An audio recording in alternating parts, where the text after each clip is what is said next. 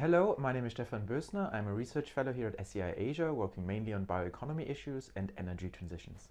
So the bioeconomy is a very interesting concept because it cuts across different sectors, and in a nutshell it is about to replace unsustainable, mostly fossil fuel based products. That is one aspect, but another aspect is also to be more inclusive, to have the benefits of this kind of bioeconomy to made available to the most number of people, and simply also to change our way how we consume, distribute products in a more short circuit, circular way, for instance.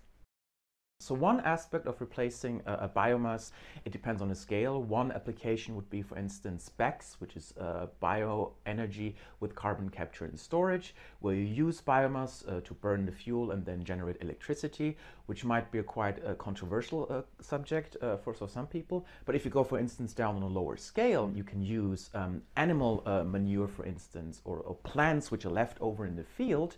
You can put them into what we call a biodigester and create biogas, which could be used for cooking, for instance, which could be quite advantageous for people who have very limited access to, let's say, fossil fuel energy, for instance.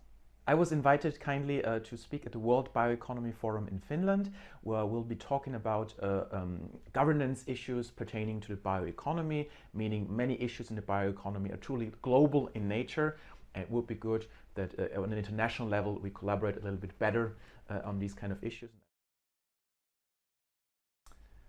I try to buy less stuff and try to be mindful of the stuff I don't really need. And I walk a lot, which in Bangkok here is quite an adventure. So